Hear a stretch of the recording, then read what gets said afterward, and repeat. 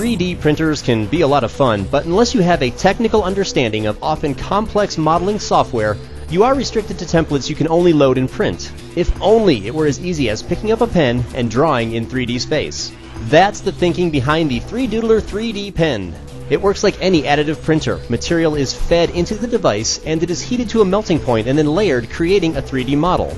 Unlike other 3D printers, this one is freeform and held in your hand, allowing spontaneous expression of any idea in 3D space. If you can think it, you can draw it. I see this thing being perfect for arts and crafts time in business meetings, allowing anyone to express a new idea in minutes. And if you want to do multiple colors, just change the material and keep going. The 3Doodler can also be used to decorate other stuff like cell phone cases and even make small repairs on plastic objects. They have several stencils planned to get your ABS plastic juices flowing and are even collaborating with Etsy wire artists. While this sounds like an amazing evolution of doodling and fun for the entire family, they are warning this is not a toy.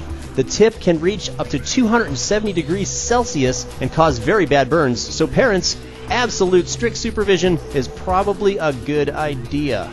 The 3Doodler will be coming out this fall, and their Kickstarter goal has already sailed more than 4,000% over their target. I'm TK for TechD.